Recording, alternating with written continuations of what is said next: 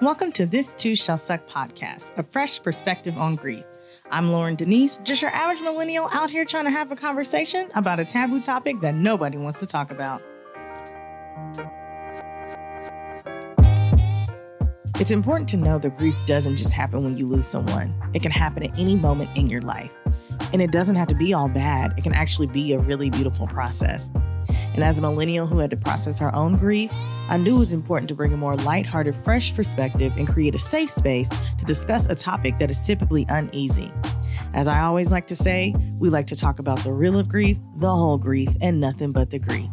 This Too Shall Suck podcast, a fresh perspective on grief, starts now.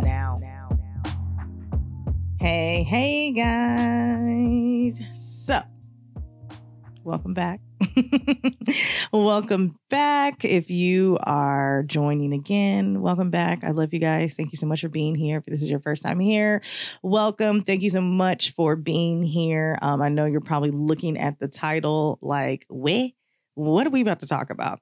We're going to dive into it. We're going to talk about funerals and understanding that.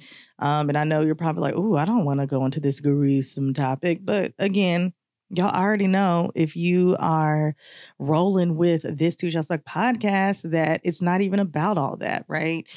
Yes, there's emotions that come out with it. And yes, there's things that happen, but it's something that we need to talk about. Just like with estate planning, we need to have the conversation to understand that we need to, I don't want to say pre-plan our funerals. I think it's really important. We'll kind of dive into that, but I have a guest on.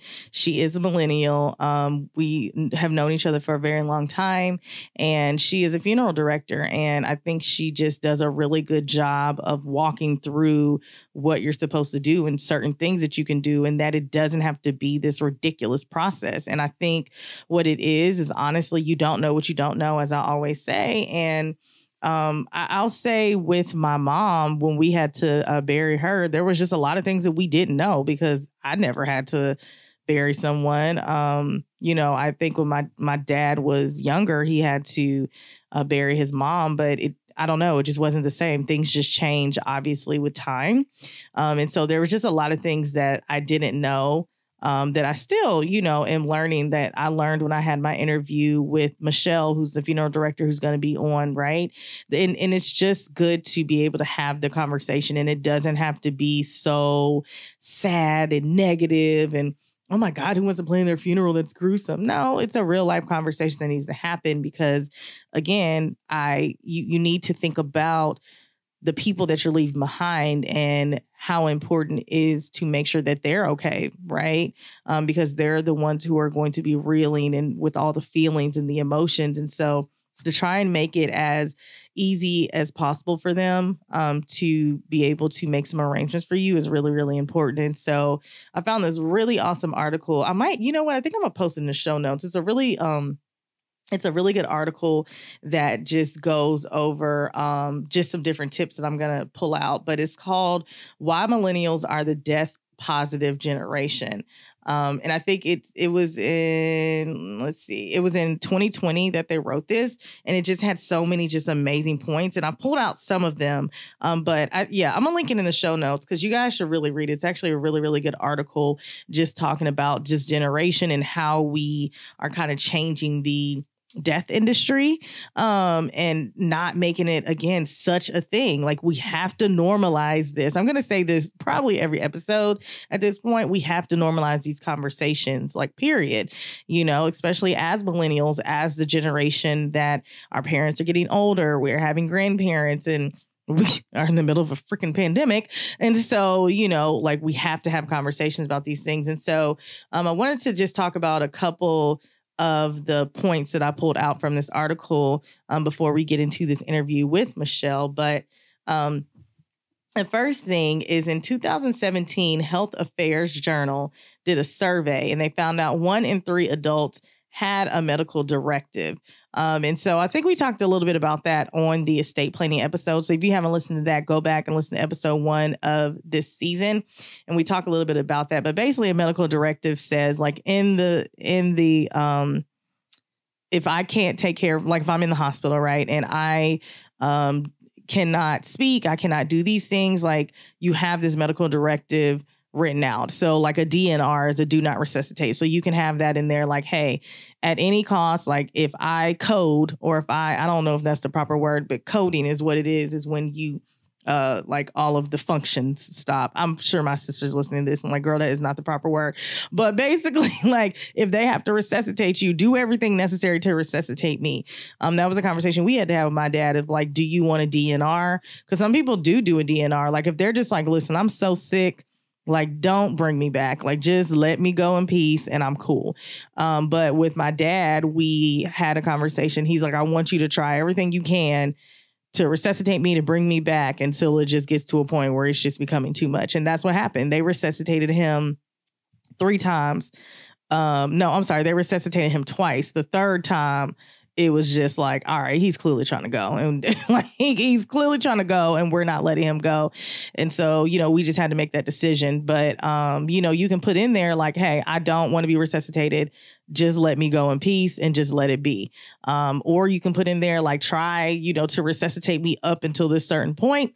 And then, you know, just let me go in peace. And so again, this is in 2017, 1 in 3 adults only had it. So a lot of people didn't even have that. So if you were in a situation where you were at the hospital and something were to happen, you don't know what to tell the doctors. Like you're just going off of what you feel, not necessarily what that person feels. So it's really important to have that. And in your medical directive, you can put your end of life medical instructions. And so if you want your organs to be donated to science, you can put that in there. If you want them to do an autopsy, you can put that in there. If you want to go to a certain funeral home, you can put that in there, right?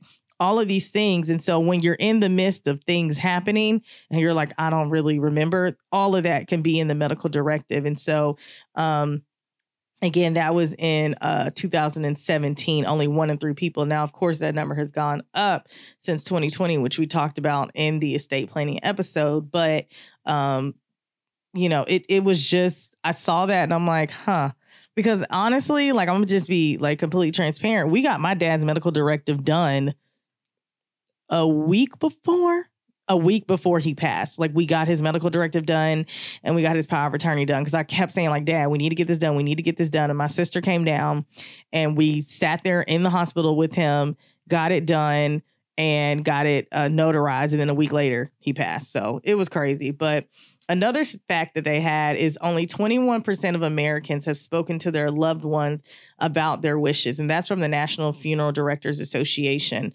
And so I think, again, like people don't know what you want when you pass. Like, again, this happened a week before my dad's funeral.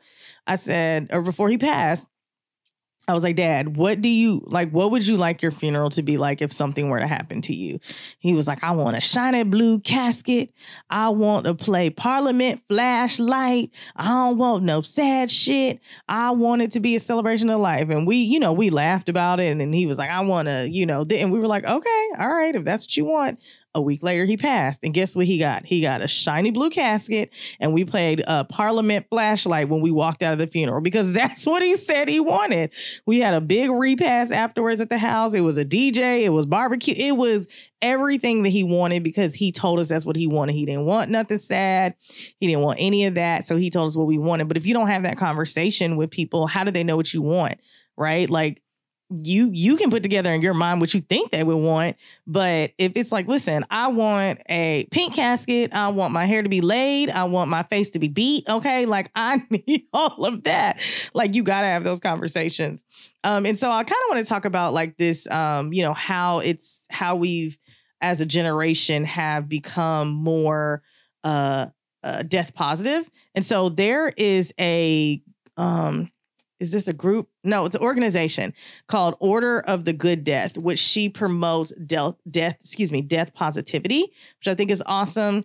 And then there's also this app called We Crook, which reminds 30,000 users. It has 30,000 users, or actually, I think 300,000 users. It has 300,000 users. And it sends them a reminder up to 5 times a day that they're going to die. And at first I was like, I don't want to be like working out and it's like, hey, just a reminder, you're going to die. But their point is that it just helps them. It helps people to live in the moment. And when you click on it, it actually gives you like some different inspirational quotes and things like that. But it may come at the right time. You may be in a moment where you're at high stress and then you look at your phone. It's like, hey, just a reminder, like you're going to die one day. So this crap probably doesn't matter. And then you open it up and it gives you some inspiration. So I actually thought that was really a really dope idea once I looked more into it. And then there's a group called the Dinner Party, which is a boozier take on an old fashioned support group. And it caters, of course, to like the 20s and 30s group of people who have lost a loved one. So to be able to have that support group, but not again, like sit in the room like, hi, my name is Lauren. Hi, Lauren. It gives more of just like a more, I don't want to say like more open and vulnerable, because I think you do that in any support group where you're dealing with the loss of a loved one or grieving at any moment. But it just gives it a more millennial approach to be able to have those open conversations. And so another point is the National Funeral Directors Association found that 15.8% of Americans from the ages of 18 to 39 think people should pre-plan their funerals before they're 40, while only 7.9% of people over 60 believe that.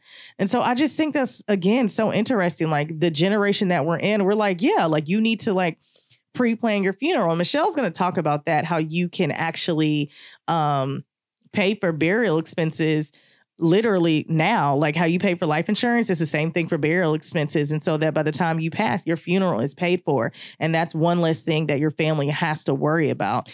And so I just really thought that was interesting that like, again, like I'm just going to say our parents, because my parents would have been in their 60s, like they're just like, yeah, like, no, you don't need to pre-plan your funeral. Like they don't think about that stuff. But our generation is like, no, we need to have these conversations. We need to think about these things. You need to have your funeral pre-planned. If you can pay for burial expenses, you need to do that. But at least have it written down and have it in a place that if something were to happen, that people know exactly what your wishes are, exactly what you want to do. And so, of course, I wanted to know why. And so it talked about the reasons why. And some of the reasons, or I'll say the top 3 reasons why, were practical concerns. And when they said practical concerns, millennials said, of course, the crushing debt that you have and the things that, again, that your family's going to have to pay for, and things like climate change. And let's go ahead and throw in a pandemic in there and people just, passing away like that. So practical concerns are a reason why. Social factors are also a reason why. So, the whole wellness culture and the mental health culture, just making sure that you are mentally okay and your family's going to be mentally okay to be able to do that. And also for some diverse spiritual practices. So for people who have a specific way they want to do things, whether it's Buddhism, whether it's Christianity, whether it's whatever it is, they believe these social factors are a reason why they believe that you should have your funeral pre-planned. Because if your family is like super Christian and that wasn't who you are, and they're going to create or hold this beautiful Christian ceremony, but that's not what you wanted, then yeah, like I need to make sure like my stuff is pre-planned, right? And the third reason is to curate their afterlives. Of course, like we are the generation of curators. So I want my funeral to be curated in a way that I would love. Like, period, so it may be a little control. Maybe we all have control issues, but at the end of the day, I want to be able to curate my life the way that I wanted it to be. And so the creator of that group, that organization, Order of the Good Death, that promotes death positivity, she said a really nice quote that I'm like, yes. She said, we are a generation that is less willing to be shamed for our interest in different topics or taboo topics. So again, obviously being here, me being a millennial, talking about grief, taboo topic, and our interest in it. I'm very interested in, obviously, because it's something that I lived through, and just wanting to understand it more and to help people with that. And so I'm really excited to get into this interview with Michelle and to just talk about her grieving journey and how she got into the funeral industry and just learning some things about it to help you maybe pre-plan your funeral or have the conversations with your family and friends to open up that dialogue to be able to have that conversation. And so I'm going to get into this break. We're going to pay some bills real quick, and then we're going to get into this interview.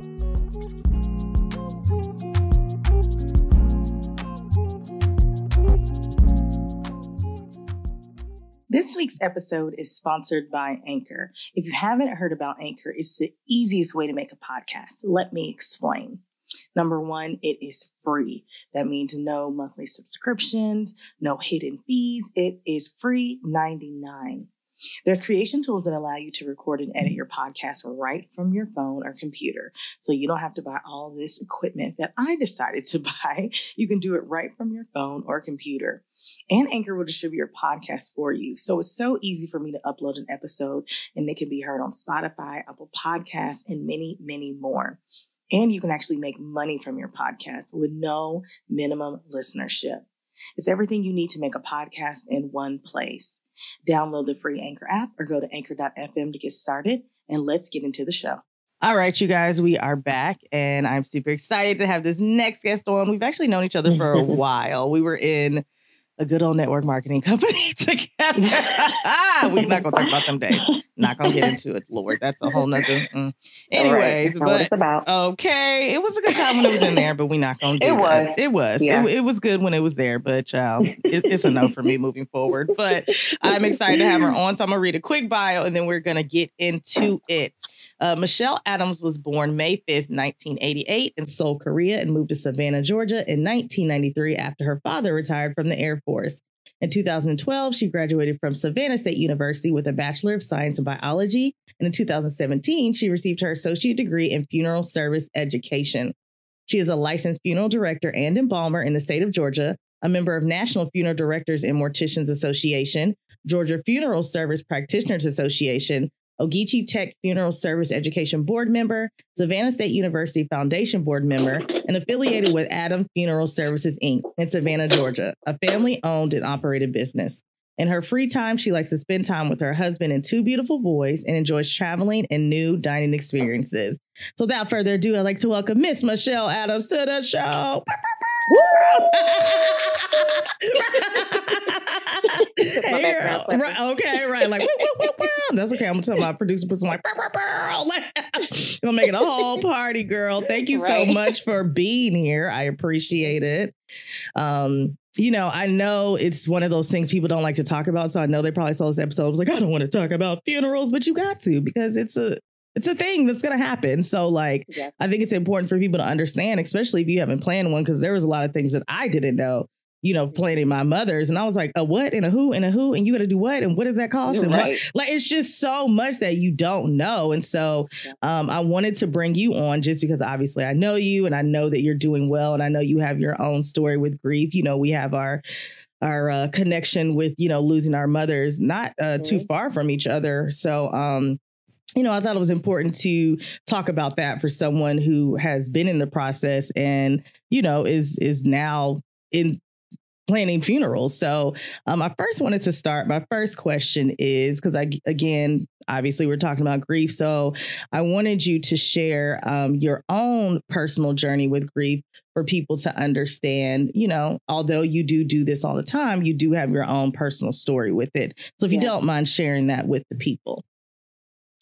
Yeah, so up until my mom, of course, passed away. She passed away September 2016.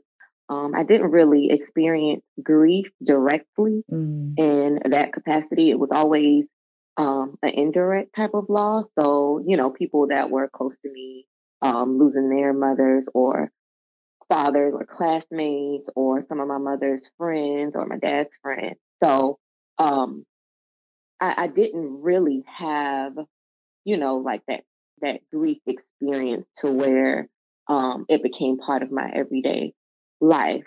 So my mom was diagnosed with lung cancer at the beginning of 2015. And I was, you know, in the midst of planning a wedding, you know, the happiest moments of my life. Yeah. And then dealing with my mom's diagnosis and her having to go to chemotherapy and radiation Monday through Friday until I think she started in February and her last treatment of that plan was in May. So that, you know, right there, when she got diagnosed, it was like, you automatically think, oh, she's going to die. You know what I'm saying? Yeah. And so it was kind of like a death sentence but I had to remind myself that it wasn't. Mm. It was, methods to treat it, methods to stop the cancer from growing. And that was our life at that moment. And, I felt guilty about being happy, with planning the wedding. But then I felt guilty about being sad, about, what my mom was going through. So it was kind of like a tug of war in my emotions.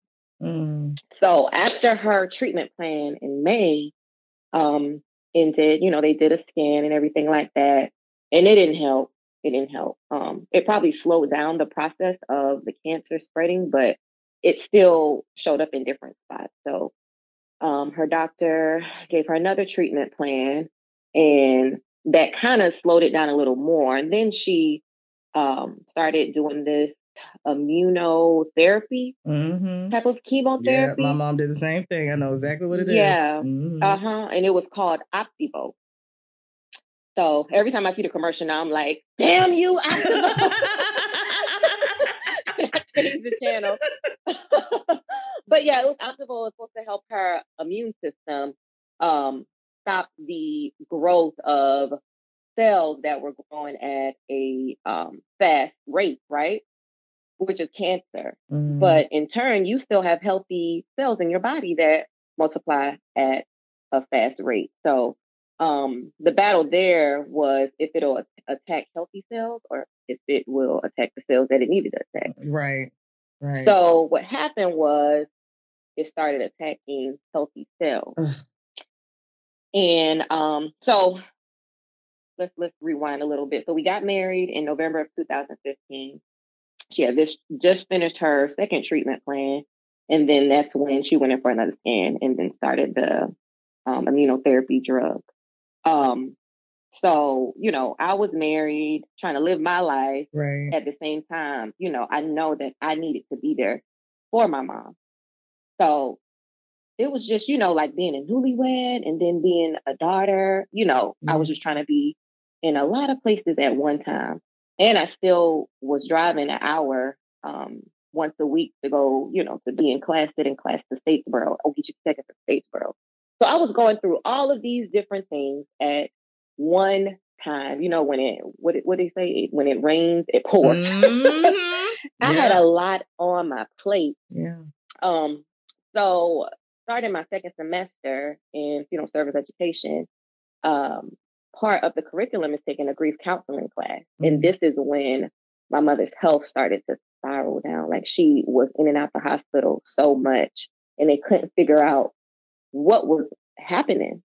And just learning about grief, with a person who is dying and a person who's experiencing a loved one dying, I kind of like had these out of body experiences, like, oh, I know what that is. Or, just seeing how my mama reacts to different things, experiencing her own mortality, was a learning experience for me. And I felt like it was sort of therapeutic that I knew exactly what was happening. Yeah.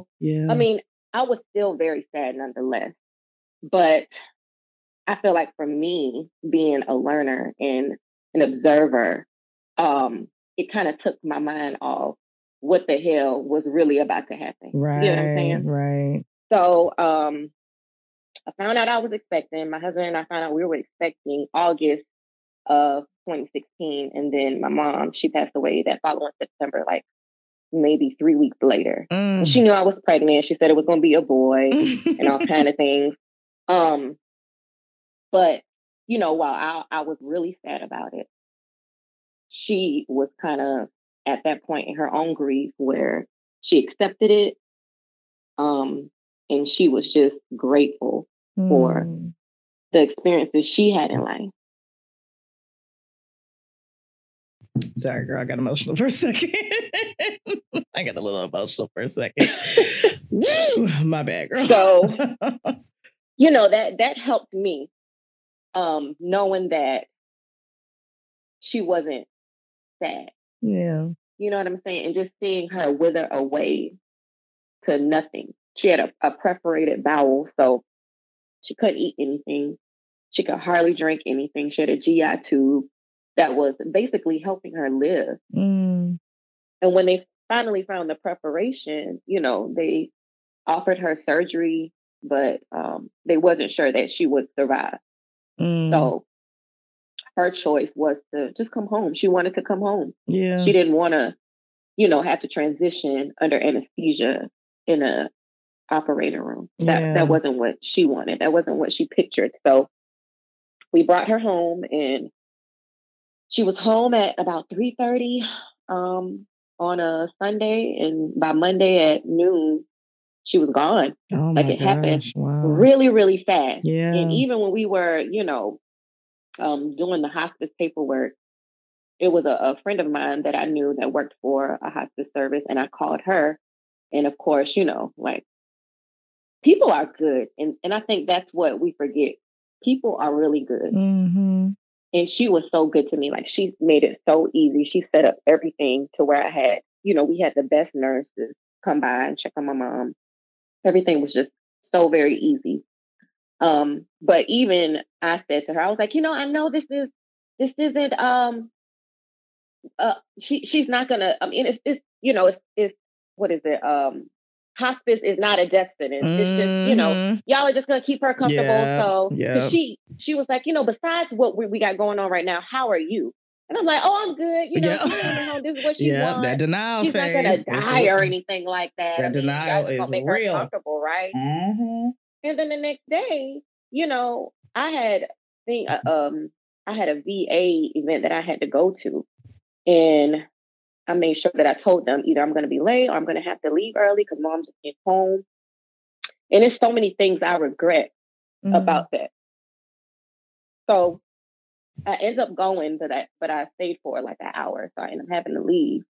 And I know it's things that I can't change, right? But yet and still, you look back on a whole lot. Like, even when I was in high school and college, and my mom would call me, and I would be like, oh, I'll call her back. And then she would end up being worried. And when I finally would call her, she'd be like, oh, calling you all day. Just like simple things like that, that you realize you take for granted. Like, I don't know what I would do just to get a phone call from her. That's it.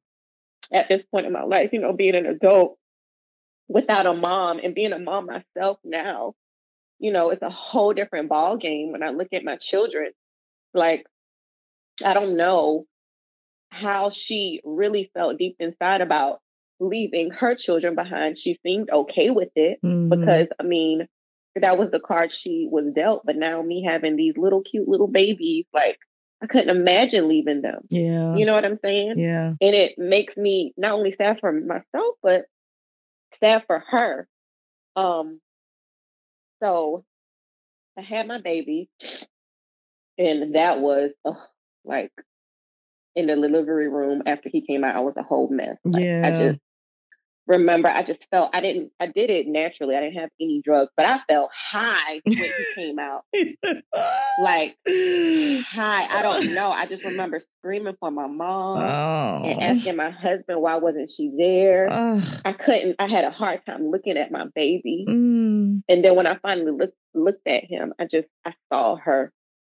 And that made it even worse. I bet. But then, like, bringing him home and his first birthday, when he started talking, everything was a happy occasion, but it was just so sad. Like, I felt like something was stolen from me, something was robbed from me. And so, mentally, just me trying to put that stuff under the rug and be happy and be in the moment of having a healthy child and being able to care for him.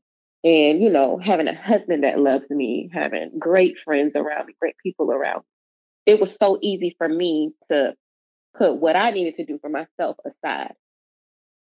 And I noticed that I started placing my mom in, like, just the image of her in things. Like, even bringing him home. I'm like, my mom would be here. If she was alive, she would have been here, and she would have been sleeping right there in that guest room. She would have been up every morning making her coffee. She would have been giving him baths, allowing me to have a moment to myself. And that just kept going on and on and on and on. And his first birthday, I'm like, oh, she would have been helping me cook food because she loves cooking. She Yeah. would have cooked some, bulgogi. She would have had some kimchi. She would have had a whole spread. Yes. And then it started changing to, me thinking, oh, what if somebody else would have died in order for her to stay here? Like this, it was twisted. It was weird. Yeah. AF. Yeah. And, at that point, I'm like, oh God, I need to go talk to somebody. Yeah. Yeah. And, in the Black community, it's kind of like we're ashamed of that. Oh, yeah. You're not going to therapy. I mean, you ain't crazy. You don't need to go to therapy. What? Right. You need to pray. You need to go to church. Okay. If you need somebody to talk to, call me. I But when need I Jesus need somebody, and you ain't never therapy. there. Okay. Right. Shoot. So I didn't tell my husband about it. About, me finding a therapist or whatever. I didn't tell many people. I didn't tell my dad. I didn't tell my sister. The only person that knew was my cousin Kali. And she had, lost her mother years ago and shared with me that she finally had to just like, listen, I need to go talk to somebody. Yeah. So it was very reassuring that somebody, my big cousin who I looked up to did it and is doing it and is seeing, things changing in her life. So reluctantly, I found someone and I started going. And the first session was, oh my God, like I think I used a whole box of tissues. I was apologizing for crying all over the place and all types that of was stuff. me. I was like, I'm so sorry. She was like, what are you talking about? But it was so draining. Like it was the most draining experience ever, but I felt so empty, like not empty in a bad way, but empty like I was holding in so much that I finally was able to let out. So the second session, third session, moving forward, it got a little better to where I was able to explore my emotions and my feelings in a way that like if I expressed something to her, she kind of shot it back at me. So she didn't give me the answer. Yes. It's not like she had the secret sauce. She just kind of like shot what I was saying back at me and asked me questions about things that I was telling her that made me explore my own mental state and my own emotions. And she reassured me, like, you're not guilty for thinking the things that you think or being happy about something and sad at the same time about something else. Like that's just how it is. It's not a linear path. It's this and that and that and this, and it's all over the place. And that's okay. And so, a lot of things change. Like I don't want to call it cold hearted, but at that point in my life, I knew that it was things that I couldn't control. Yeah. My mom, she was very healthy. She was a smoker maybe like 20 years ago, and she stopped smoking. She, ate right. She exercised. She worked hard. She was very giving. She was just a really good, wholesome person. And when she got sick, it was nothing I can do about it. Yeah. Yeah. There's things in life that you have no control over. But there are things that you have some control over. And so I started to kind of like, realize I'm not going to be around these people or groups of people or any situations where I don't want to. If it doesn't make me happy or contribute to my mental health, then I got to stand up and I got to say no. I have to create boundaries with my children, with my husband, with people in general, with my friends. Because, at this point, I'm responsible for my happiness. None of y'all are. That's right. And, some people, they didn't like it. And some people understood it. Yeah. And it just put me in a place where I'm like, I'm going to surround myself by things and people and places that make me happy. And if you ain't for it, then I'm sorry. Okay. At this point, I've accepted the fact that grief is not something that ends. Oh, no. It's going to be forever, Yeah. you know? My mom was part of my normal life. So it's not the fact that she died. Everybody has to die. And I see it every day, you know? Right. Everybody has to die. It's about the attachment you have to that person Mm-hmm. that results in your experience with them not being there. Yeah. You know, and I was super duper, super attached to my mom. Like, oh my God, I can't even explain it. And because she's not here, I understand that's why I was having, or I am having, this type of experience. Right. And I just have to learn to live through it and, you know, write my own chapters in my own book. That was her book. This is mine. And that's going to be part of it forever. Girl, I'm So. to you all the listen, I'm over here like, ma'am. First of all, don't get me emotional like that. Thank you. No, but I mean, you said so many things there. I mean, like you said, death is going to happen. It is what it is. You know, it's inevitable for all of us. But all grief is I tell people all the time, it's like you're driving a car, right? And grief is a passenger, and you can decide if you wanted to drive, change the GPS. It can do everything it wants to do, distract you. It's just if you're going to let it drive is when it becomes like really, like you said, at the moment you were like, I need to talk to somebody because you're I'm letting this sucker drive and I don't know how to like get it out of my driver's seat. Like I need it to get off of me, please. Because you're always going to be there. That's cool. You can distract me. You can whoop the wop the whoop. But no, I'm not. Like I know how to adjust and, you know, and just live with it. You know, when people are like grief gets, you know, it's easy. No, it never gets easy. You learn to adjust to what your new normal is. Because like you said, your norm for you is your mom. Like your mom being there. And oh my God, when you were talking about being in that delivery room, I think about that all the time of like, when I have a child, like I don't know. Like, I don't know. Like you said, it's supposed to be a happy moment. When I get married, like I think about all of these things, not having my dad walking down the aisle, not having my mom there. Like I think about all these things, you know what I mean? So I completely understand, girl. So thank you for just being vulnerable and open and honest. Because I know that wasn't easy for you. I know we talked about it like, I'm not going to cry. I always tell people when they come on here, I'm like, I'm very sorry. This is kind of like a therapy session. So you might cry a little bit. It's not me. Right. But no, I mean, but I think it gives good insight into the person of who you are. So I want to talk about a couple of things. We'll get into the funeral stuff second. It's my show. Y'all can wait. So because I think I'm going to have a whole like show about therapy, but I wanted to talk about that just a little bit. Like I said, we won't deep dive. Okay. But when you said that when you were going to therapy, you didn't like tell your husband, you didn't tell anybody. Is there a reason for that? Were you afraid? I don't want to say afraid, but did you feel like there was going to be some pushback on your end and you knew you need to do it? Like what allowed you to still be able to do it without like telling, you know, maybe the person who was closest to you? It was a combination of a lot of things. I didn't want, you know, of course you don't want anybody telling you, oh, well, you don't need that. Or I didn't want any questions being asked because I didn't have the answers. I don't know why I'm doing this, but at this point I feel like I need to. I can't figure it out by myself. Yeah. You know?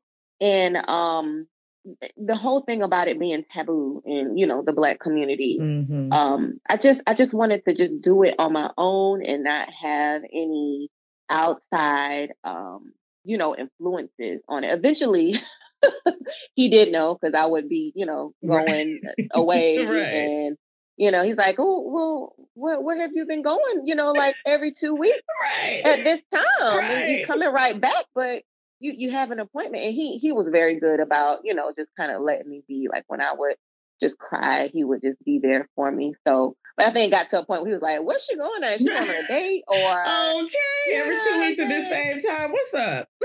And so when he asked me, I was like, I'm going to therapy. Like, you know, just, oh yeah, it's nothing, it's just therapy. And he was like, oh, okay.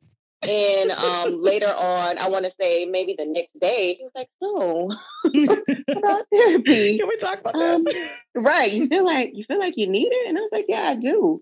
I said, I don't, you know, I don't have the answers for myself, and I'm having a hard time.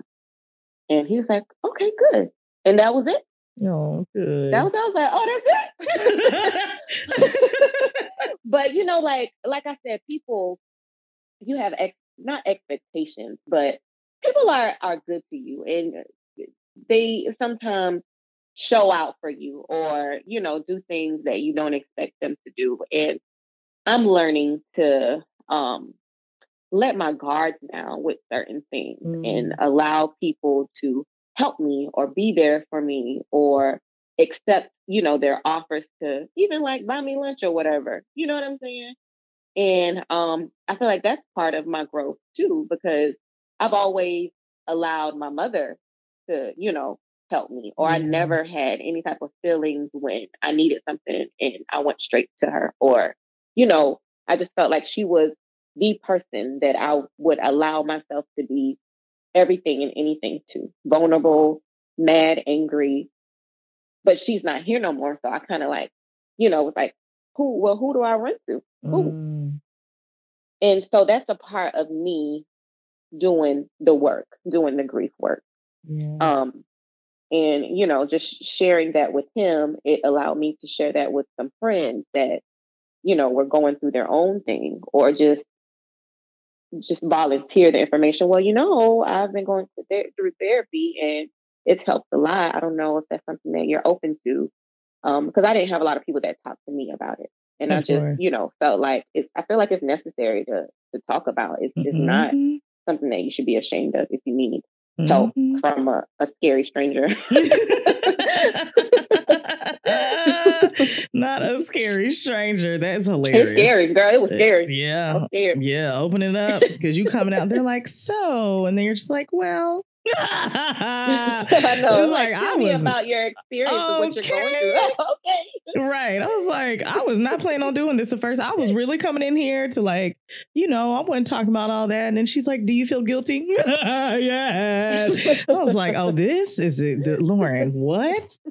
This is embarrassing. No, yeah. It's really good. So no, I think that's awesome. Like you said, you were like, I don't want to really have any pushback. And he was like, okay, cool. And you were like, oh, all right, okay, maybe I should have, that's how it is though. I think if you, like you said, surround yourself with the right people who, even if they're not like, oh, I'm not going to therapy, but even if they can just like listen to you and say, oh, well, this is what I learned in therapy, or this is what has helped me, and not be like, well, what you need to go there for? Like, I think that's really important when it comes to therapy, especially like you said in the Black community. But child, I'll go down a whole rabbit hole. I'm not going to do that today. So I want to get into like what got you into I know obviously you guys have a family owned and operated business, but what made you interested in that field of work? Because of course people assume funerals, sadness, death, all of this stuff. Yeah. But, I just think you're just a beautiful human being, like physically and, mentally. So I see you doing it and I'm like, huh. Okay, like that's cool, because you're just used to seeing like all this stuff, child. But they got this show on Netflix about, I don't even know what they even talking about. Oh yeah. So girl, a mess. But so, what got you interested in getting in that field of work? Yeah, so I never was interested in death. I mean, who's interested in being around people who just lost someone that they love? Nobody, right? Right. But just. My husband and I, we've known each other since we were kids. Our dads are friends. Oh, that's funny. So, So my dad's mother died when I was 8, and that was like my first experience with death. But anyway, my dad went to the funeral home that my husband's dad was managing at the time, and so every other person that hadn't had someone pass away around us, my dad will always refer to them. And, he would just always lend a helping hand, like, oh yeah, my good friend owns the funeral home, and he would go with them if they needed or whatever. So we became family friends. And then, becoming adults, we kind of would see each other out and we began, dating or whatever, which was kind of weird. It was weird. It was weird for everybody. It was especially weird for my mom. She was like, wait a minute, why are you dating him? I don't understand. Like, Right. that's Like, y'all like your known each other since cousin. you were like 2. That's like your cousin Weird. brother. Right. No, like we would go to each other's house for cookouts and all types of stuff. So it was a little weird, but it worked, Right. But just being around him and his dad, I saw that compassion that they had. It wasn't just a business for them. They had compassion. They were determined to get it right every time for the family that, they were caring for. And on the flip side of it, they were always professional and they always had this really great work ethic. And all of those things I admired about it. So when our relationship, was growing, I'm thinking, oh, he's the only child. It's only him and his dad that are funeral directors. My father-in-law is 3rd generation, and then my husband is 4th generation. So, it got me thinking, if we get married, our children are basically legacies to this. They can't not be funeral directors. Like, they can't stop it now. And so we eventually got married. We got engaged, and that's when the wheel started rolling in my head. I'm like, if I'm gonna be my husband's rib, he will need some help. He's gonna need help with this business. You know what I'm saying? Right.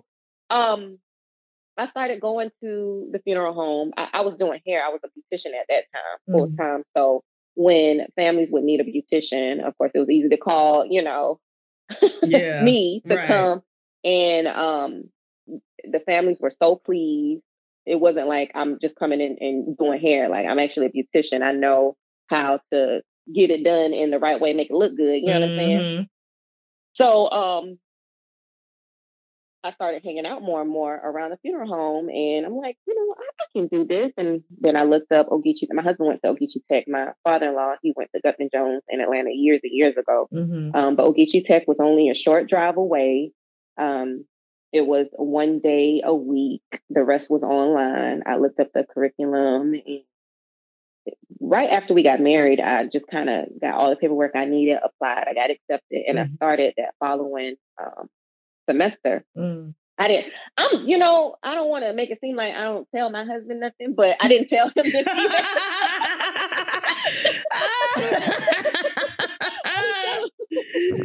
just don't want to talk about stuff. I just want to bring you good news. That's all. I'm trying to come with a solution, not a problem. Thank you. Right. So I got my acceptance letter in the mail, and I showed it to him, and he called his dad, and they were all excited. But becoming a student again was difficult for me. Yeah. Because it's like, once I was a traditional college student before, and this was a very untraditional type of school. And I was having a hard time, but I did very well with it. And it just, I'm like, I don't know if I like it, but I'm gonna do it anyway. I'm gonna see. And I absolutely loved it. Like, the program, the all the instructors, they were just, like funeral directors, but they were compassionate. They were very understanding. When my mom passed, they were very understanding, very compassionate with me. They just were good people, and that made a difference in my experience at that school. So when I finally became licensed and I started doing funerals on my own, I cried at like my first 3 funerals. Oh, I'm sure. Cried. And my husband, he actually came to one with me, and it was somebody I went to high school with. He had cancer and he passed away. So it was a very, very, very sad situation. And he saw me crying, and he was like, "Girl, what's wrong with you? You can't be crying in front of these people. You're supposed to be the funeral director. If you up here crying, what you think that's going to do for them?" Right. And I'm like, you know what? You're right. I got to get it together. I'm going to go in the back. You handle it something. I got to get it together. No, but for real, like, these people, they don't want to be in a funeral home planning a funeral. This is like the worst days of their life right now. And anything you can say or do, they're just in a fragile state, and it'll either tick them off or it'll make them cry, and then it's going to complicate the process of making arrangements. So I understood that you have to have this certain posture about yourself and this certain professionalism. And it's not because you want to be without emotion, it's because they are looking to you to help them through this. You know, they don't know what they're doing. They don't know how to plan a funeral. You are planning the funeral. They are telling you what you want. You're the facilitator. So you have to act as such. And so when I wrapped my mind around that, it became easier for me to get through funerals without crying. Sometimes I still do. But, you know, like I knew that I was there for a certain reason. I wasn't there to grieve or cry with the family. It was their moment. And even though, you know, it brought emotions out of me of my own grief, especially when I see, you know, people lose their moms or things like that, you know, it just kind of makes me feel for my own situation. But I know that I'm there to get a job done. But on the flip side of it, you know, being surrounded by that type of thing every day, it does help me explore my own situation, and it helps me be more empathetic in a different type of way. It's a male dominated industry, and you know, I feel like females or women are just genetically made to have that nurturing spirit and that nurturing aspect of you know, of just taking care of people. So me being, you know, just kind of getting these funerals done and having different families that were serving, you know, people would come up to me and compliment me. And I'm like, oh no, I'm not here for compliments, you know, like I'm here for this family. Right. So, but I see now, you know, I had to understand I'm a woman and this is a male dominated industry. So, you know, it humbled me that people noticed that it's a male dominated industry. And when I stepped up and introduced myself as the funeral director, it kind of opened a lot of people's eyes to women can do this. You know, so it's empowering. It's very, I feel very empowered by what I do. I feel like with cosmetizing and getting people ready for the last look for their family, it's for me not refreshing in a sense, but I don't know, it makes me feel like, okay, guys, I see what you're doing. Like I was made for this. This is what I was supposed to be doing. You know? So I don't know. I come home every day and I just feel like work is helping me get through life. You know, like helping people get through their bereavement period and their grief and experience of loss. It helps me through my own stuff in a sense. I don't know if that makes sense. You know what I'm saying? No, totally. And yeah, and though I never saw myself doing this, I feel like this is where I need to be. And the timing of it just blows my mind away, how everything was just so timed in such a way that now I can look back and, you know, really, really believe that everything happens for a reason. Yeah. Girl, we're going to get to preaching on here. Don't play with me, okay? Now, tell people all the time, listen, it ain't your time, it's God's time, but it's always on time. Hey, shut up. Okay, right, let me stop playing. No, for real. Let me stop, because every time, you know, but I think that is, you know, you said something there, like, you never see yourself doing something, you know, but you're helping people, like you said, in their moment of bereavement. Right. And I think your experience and just being a woman and, like you said, really brings a different type of level of compassion, because I had all men funeral directors at my mom and my dad's. Like we had one woman, but she was like the admin person. Super. I mean, but don't get me wrong. Everybody was very nice, but I can just imagine the difference just being with a woman and like, you know, obviously a man, just because we just have different levels and it's totally fine, you know, but so shout out to you, because again, like I know the emotions that come with it. Obviously there's, you know, like me, if you see me in a funeral home, I'm just like, all right, like, let's just get to the point, like what we need to do, whatever. And then some people are not like that. And some people look at me like, how can you be like that? Do you care about this person? It's a whole bunch of different, how it goes. So for people who don't know, anything about the funeral process, God bless you. I'm glad you don't. But what would you say is something that they need to keep in mind when it comes to planning a funeral? Because you don't know what you don't know, right? Like, a lot of people don't know you can pay for your funeral up front and like have it done. But what is something that you would say if somebody has to deal with it, that they should maybe questions they need to ask or things they need to think about when they're coming in to speak to a funeral director? I think what makes planning a funeral complicated, because it's we're there as professionals to make it as easy as possible. Right. But something that makes it complicated is when you have you have insurance, you have an insurance policy or life insurance policy, but the beneficiary that's listed has already passed on. Oof. That makes it very complicated.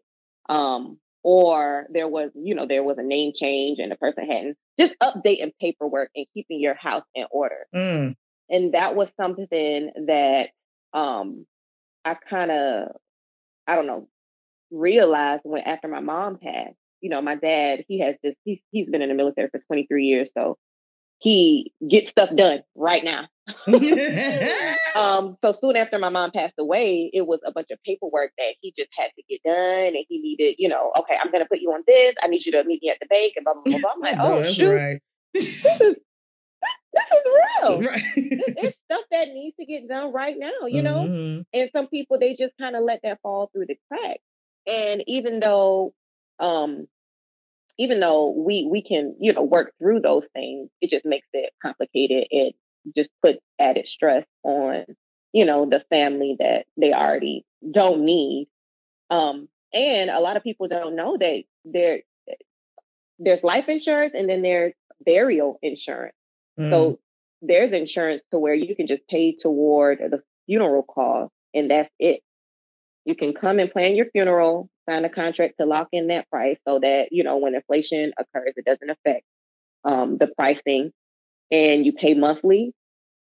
If you pay the whole contract out, great. If you don't and you pass away within 5 years or so, your funeral is paid for.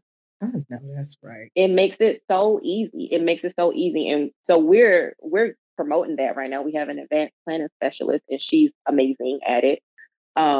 She is very knowledgeable, and the people that come in to plan with her, they're very grateful that they're able to do this for themselves, not only for themselves, but like, just make it easier for if they're leaving children behind or grandchildren behind.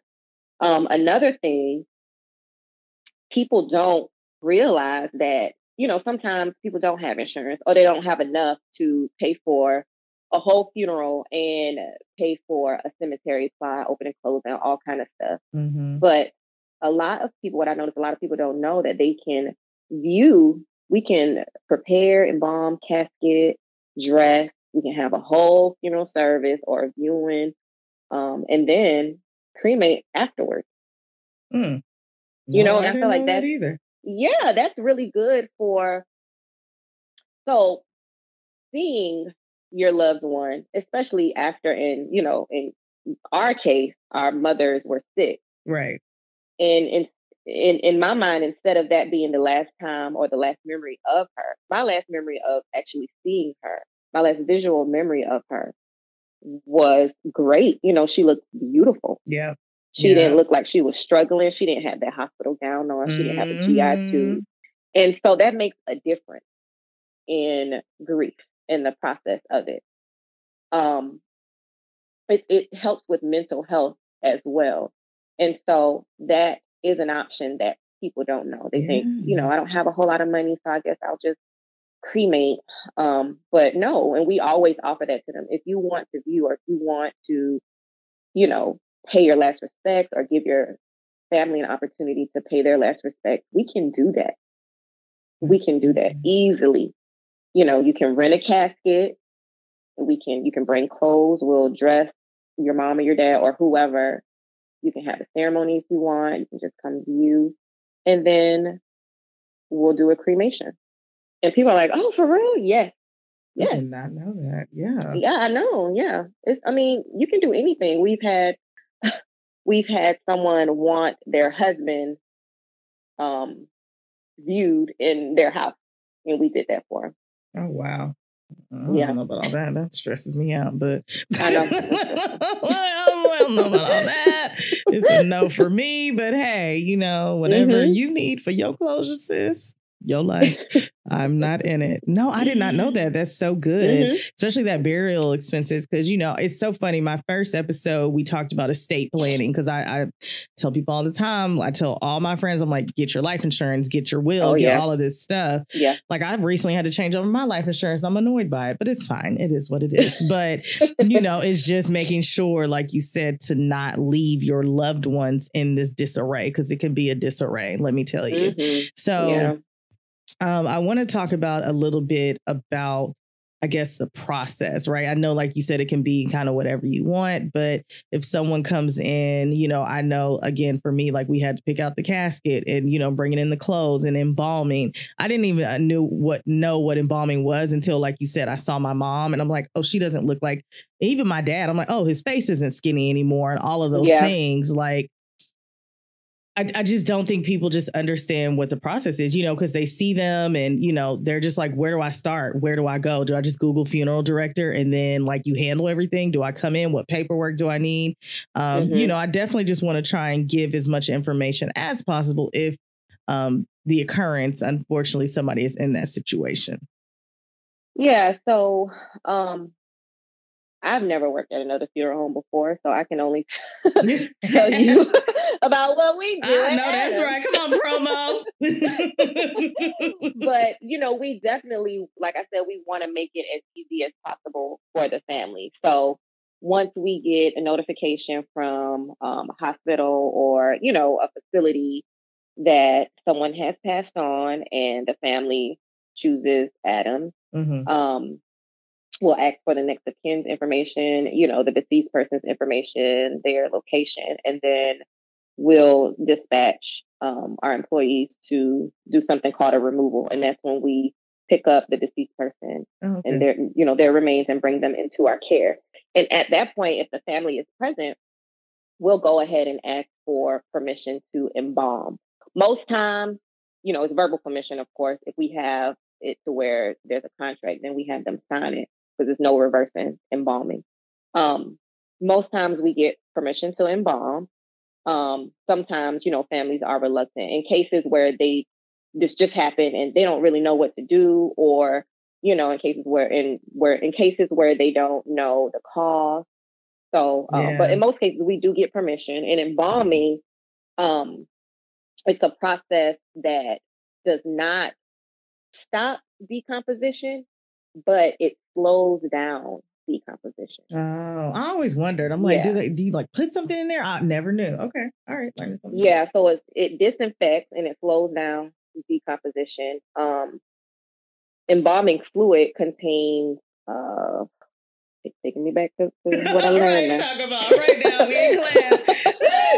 Yeah. So embalming fluid contains humectants and surfactants that basically restore the person in their skin. And so color in your case, their color. Yeah. Yeah. So some fluids are more colorful, like, they're pink, they're more pink in hue. Some are less pink.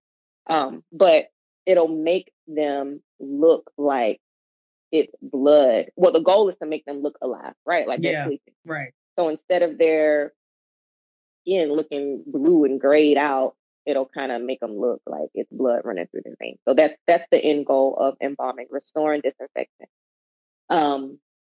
And the sooner a person is embalmed, the better results that you have. So if you wait it out, the body starts to break down and it starts to decompose. And whenever embalming is done, it'll just catch it right at the point where it is and slow it down. Got it. So we always want to embalm as soon as we bring the person into our care. And after that, we'll go ahead and, contact the next of kin and from the office. Usually it's the office manager. Contact the next of kin, set up an appointment for arrangement conference. And at that point over the phone, we'll kind of let them know, what to bring. Any insurance policy information. If the person is military, their DD 214 if you have it. Social security number, just have in mind a date if you want a service, a place. We ask them about cemetery spaces. And if they, have anything in mind, just make sure you think about it so that when the conference comes, it's as easy and as quick as possible. We don't want to hold you forever. Right. We also, the funeral home files death certificates. Yes, they do. So we get the information, the demographics in order to put on the death certificate. And that's like the person's name, their date of birth, date of death, social security number, place of birth, their mother, father's name, occupation, all kind of stuff. So we do that, and then we send it to whoever the physician who is certifying the death, and they'll fill out the cause of death, certify it, sign it. It can be a physician or a coroner. So we'll get it to the necessary person. And once they get that information back to us, we file it with the health department, the county health department. The death certificate has to be filed in the county of death. Okay, I didn't. And I think some people think that it has to be filed where the person is a resident of, but no. If they're like, even if you're traveling or and you passed away where you are, the death certificate has to be filed there. Oh, I didn't know that. Okay. So we file it in the necessary or at the necessary health department, and then you're able to get copies. And of course, you really can't do anything without a certified death certificate. Can't do nothing. You can't do nothing. Can't if you go to the bank and be like, child, just a mess. Right. If you go to the bank and be like, hey, my family member died and I need to close the bank account, or you go to Georgia Power, they're like, okay, do you have a death certificate? Okay. And, some people don't know. They just don't know. So we try to get those back to families as quick as possible. Sometimes it takes longer because these doctors are too busy. Girl, don't even talk to me about it, child. Because we had to get ours changed twice and they still got it wrong. Oh my God. Yeah, sometimes we've had doctors tell us, like, I'm sorry, I'm trying to keep people alive. I'm not worried about the people that are gone. Oh yeah, they're real nasty. So now what I do, I'll give the family the office number, the doctor's office number, and I'll have them call them. And I'll get better results. Okay, I'm calling cursing you. I mean, yeah, you're right. Yeah. So that's something that's needed to get anything kind of, clothes, insurance, cell phone, car, anything, boy. So then after that, traditionally, with us, with the Black community, we like to view and we like to bury. So then we'll have the family give us all the things that, their wishes as well as their loved one wishes if they knew. And then we'll plan a funeral. We'll select the date. We'll reach out to the church. We basically are facilitators. We'll reach out to the cemetery. Some cemeteries are super expensive and some are very affordable. Some require a vault, some don't. Yes, Lord, they do. I'm sorry. And that's an added expense. That's a whole nother added expense. A cemetery, you have to pay to have the grave open. You have to pay to have it closed. You have to pay for a vault. It's crazy. You have to pay for a headstone if you want. But we facilitate all of that. So then the family will bring in the clothes and we'll have the person, they'll already be involved. So we'll have the person dressed, and then, at that point we'll already have a viewing day and time scheduled where they come in for their first viewing. And that's just immediate family members or, the next of kin, so that they can prove how their loved ones look. Like if it's a woman, they'll probably say, oh, I want to change these earrings out, or they'll probably bring like glasses or, put a pin on them or add a flower or something like that. But at that point, the family can tell us what they want changed, or if they approve that the person can be shown to the public. The public can come and pay their respect. Yeah. And you have somebody come in and do because we had our own person come in and do like the makeup and then the hair for my mom. But do you guys have people who do that as well? Yeah, it's me. Okay, she said, "Yeah, that would be I." Me. I know that's like, right. I'm starting to realize I do everything around here. That girl said, "I got the business to help, and here I am." Right. No, like on slow days where it's not much going on, everything's kind of like done with paperwork. I'm around here running around trying to figure out what death certificate I gotta chase down or whatever. So yeah. So I'm the person in house that cosmetizes and everything like that. If the family does have someone they want to bring in, or if they want to do it themselves, we definitely allow that. We don't say no. But that on rare occasions does that happen. Yeah. Mostly with like younger folks.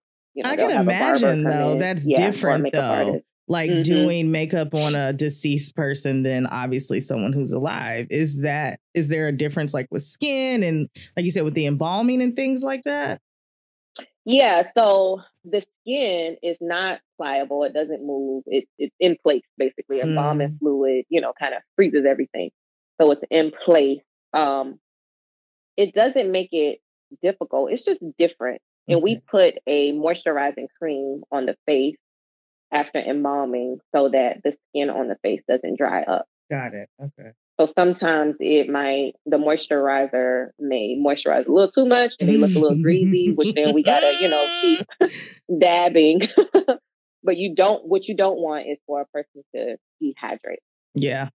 You don't want their lips to dehydrate or their eyelids to dehydrate. So you want to like pile the moisturizing cream on. It's different, but it's not difficult. And doing someone's hair laying down, of course, you're fighting against gravity. Yeah. So hairspray helps and bobby pins help. Okay. But for me, because I don't know the person, most times I don't know the person. Right. The family will send pictures. We'll post a picture on our website, and then if they want to send a picture to the newspaper, as a newspaper notice, or they'll just send a bunch of other pictures for programs or slideshow. I'll make sure I look at the pictures to kind of see how this person like to appear. You know what I'm saying? Because most pictures will be like, at a wedding or they're dressed up. Some of them will be on a regular day.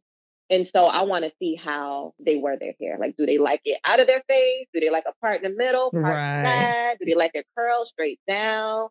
Do they wear lipstick? Do they wear mascara? Do they like their eyebrows arched? Do they have natural bushy eyebrows? So, I like to do my research so that when the family comes in, this person don't look like, somebody else. They look like themselves. Yes. That's always the goal. And sometimes I have to step away for a minute and I'll sit at my office and do something else. And then I'll come back and I'll be like, oh yeah, you did that, girl. Make sure they look like themselves. Oh, yep, they do. We're good. Right. No, that's good. That's good. No, I think that's good. Like just going through the whole process. I think, like you said, people just don't understand those death certificates. Jesus, the offense. Yeah. All around me every day. Talking to life insurance. My God, Father God. It's just, it's a whole lot. But like you said, I think it's important to have the right funeral home because all funeral homes are not made the same. Let's just go ahead and throw that out there. But it's really important for you to have the right one and to, honestly, I wouldn't even say like start thinking about it. But if there's a funeral home, like maybe in your area that you like, and if, you're married or something, of course, anything can happen, you moving or anything like that. But maybe, like you said, start having those conversations with them to start having some, start paying your funeral off. So if something does happen, then your family is like already good because they can go to you and say, you know what, like we're good. They already paid for it and you can be like, oh, I already got it. Don't worry about it. So it makes a difference. It makes a huge difference. Like, we see families that stress out and they're ringing the phones off the hook. And then you have the families that have everything planned out or whose loved ones had everything planned out. They knew exactly what they wanted. And we have the file in the back. You can just grab it and just go. And, you know, we see a difference in how the families act, you know, like their stress levels, basically. Oh, yeah, I believe it. No, I absolutely believe it. So I won't keep you all day. I know we've been on here a while, but I just think you've just shared so many just amazing things. And so I really wanted people to hear and to learn and to hear, like, it doesn't have to be a scary and, you know, crazy process. You know, obviously there's emotions that are involved with it, but I think having the right people in your corner, like you said, and just having, you know, kind of an idea helps. So my last question to you is what, I don't want to say what advice, but what do you say to those people who are going through the process, or even somebody who's listening who may go through the process, you know, at some point in their life? Obviously, we're all going to, you know, have to peace out eventually. But what do you say to them when they're going through that process? Like, as a funeral director, what do you say to those families who are in the process and coming to you for to plan their loved ones' celebration of life, as I call it? Just anyone that, you know, is grieving or that they lost someone, just feel all the feels. Just feel all the feels. You know, I hate hearing people say, you got to be strong, stay strong, stop all that crying, you're going to get sick. No, you will get sick if you hold all of that in. You will physically get sick. You know, it definitely stresses you out, and stress will definitely kill you. Just feel all the feels. Cry if you need to cry. Seek out therapy if you need it. You'll experience sadness, anger, you'll feel empty, and none of that is unusual. And it's not wrong. You know what I'm saying? I still find myself bursting into tears every now and again. And it's the moments where I'm by myself with my own feelings and my thoughts. You know, I can do anything to kind of keep my mind off of things. But when I'm alone or, you know, just in my closet, sometimes when I'm in the shower or in the car by myself, I just burst out into tears. And I have those holy shit moments like, damn, my mom is really good. She is really not here. And look at me. I'm doing this, doing something that I never thought I could do without her. I'm actually doing life. Holy shit. But feel everything that your emotions want you to feel. It's not wrong. And it actually helps. It helped me. I was, you know, I had held in a whole lot. And when I started to just kind of feel what may be, or cry if I wanted to, or scream if I wanted to, that pressure just releasing, it just kind of, you know, it set me on a different wavelength. I don't know how to explain it. It's weird. It's weird, but definitely don't suppress any emotions. You know, people come in sometimes and they cry and they apologize, like I did in therapy, and we try to reassure them, like, that's okay. Yeah, it's okay. Do you need a moment? Do you need me to step out? Some people come in and they argue. We've had people fight, and we just, you know, y'all need a moment. We'll step out, but feel everything that you want to feel, because I mean, you're human and you're sad, and sometimes you don't feel okay, and that's all right. Oh, that's good. Sometimes you don't feel okay, and that's all right. Boom. That's all right. It's all right. That's all right. But I think, I mean, that's real. I tell people all the time, just feel how you need to feel, and it's okay, and it's valid, and let yourself process that.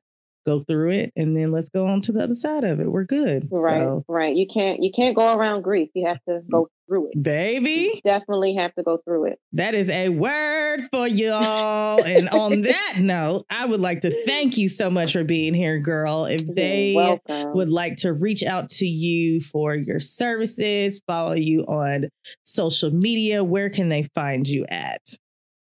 Instagram is at Michelle, MICHELLE_A_Adams, or you all can visit our website at www.adamsfuneralservicesinc.com. I love it. Well, thank you again so much for being here. Thank you so much for being open, honest, vulnerable. All right. And for just helping people understand. So hopefully somebody going through the process, now you can go back and have a conversation and say, you know what, let's look at the burial expenses. So yeah, no, I appreciate you, girl. Thank you so much. You're welcome. Thank you. Oh my gosh. I didn't know how this was going to turn out, but I mean, I see why you have this platform. I appreciate you.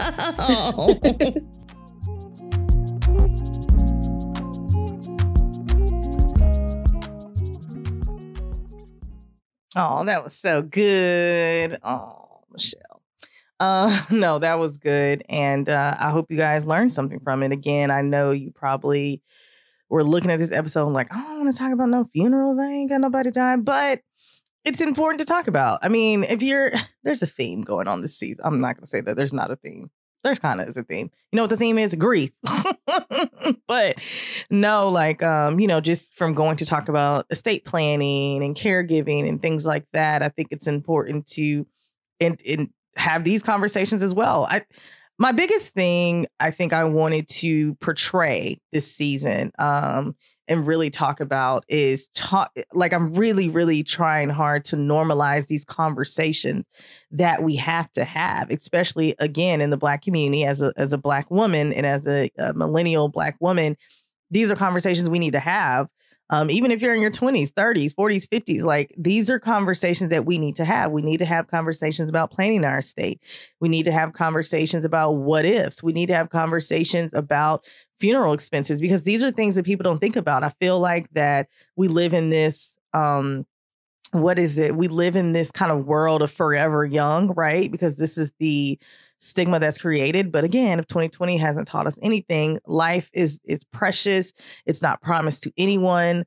You know, we've lost so many lives, from this pandemic, and anything can happen. Again, like she said, her mom was healthy. My mom was healthy, eating right. Like if you saw my mom, like it just didn't make sense that this woman who was so full of life, so full of joy, eating healthy, was always that person, got, breast cancer. Like it just didn't make sense. Right. And so life is not promised. When God calls you home, there's really, it's just time to go home. It just is what it is. Right. And so, I just want to have these conversations so we can have these conversations with the people around us, with our loved ones, with our spouses, like friend groups, because it doesn't have to be a gruesome, sad, horrible conversation. It just doesn't. Like, obviously we get, Michelle and I got emotional on there just connecting on that level of losing our mothers. But, you see, we were laughing and stuff like that because, again, like these are normal conversations. Like, oh, no, I didn't know that. Or no, you need this or you need that. Like these are things that are real. That death certificate thing is a real life thing. Let me tell you, it's out of control. But either way, like these are things that we need to talk about. So I hope that you took some good notes.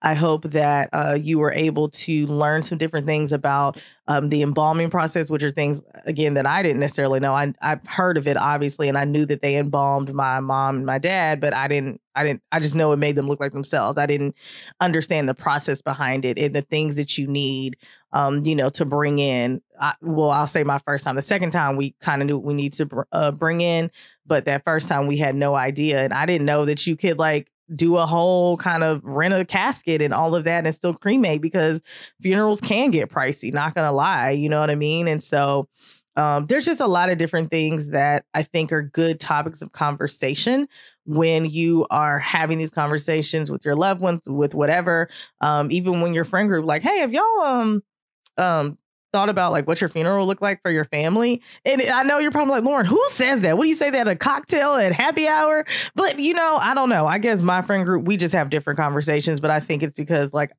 I've been thrust into this situation of, having to bury two parents and understanding the process. And so like, I'm way more comfortable having the conversation and they're open to it. And so I think, again, that's really important to surround yourself with people who are open to that, because if you're thinking about the future, you have to think about, I don't want to say the what ifs, but you just have to make sure that you're good and your family is good, and whoever you want to be good. If something happens to you, you need to make sure that they're good, because that's the only way that you're going to be able to, I don't want to say control things, but just make sure that they're good when you're gone. So, if you are going through the process of currently planning a funeral for a loved one, or if you are listening to this and you are going through the process, like she said, there's a lot of emotions. Just let yourself feel. There was a lot of emotions that I had to go through, me and my siblings had to go through, and we just kind of let ourselves go. There was a lot of sadness, obviously, but there was anger in some moments. I felt guilty in some moments that I wasn't like laying on the floor and I was trying to get things done. There's a lot of emotions that you go through. And so, as I always say, just be kind to yourself and give yourself grace, because if you don't, who will? Thank you so much for listening to another week's episode, you guys. If you haven't already, follow me on social media at This Too Shall Suck Podcast on Facebook and Instagram. If you are listening on Apple Podcasts, don't forget to rate, review, follow, and share with your family and friends. If you want to know more about me, check out my website at thistooshallsuckpodcast.com, and feel free to send me any questions or topics you want to hear at hello@thistooshallsuckpodcast.com. This episode was produced by Mike Sick, and our original music is produced by Jimmy Samaj. As always, I love you guys. I'm sending you love and light in your life because you deserve it. I'll see you on the next episode. Mwah.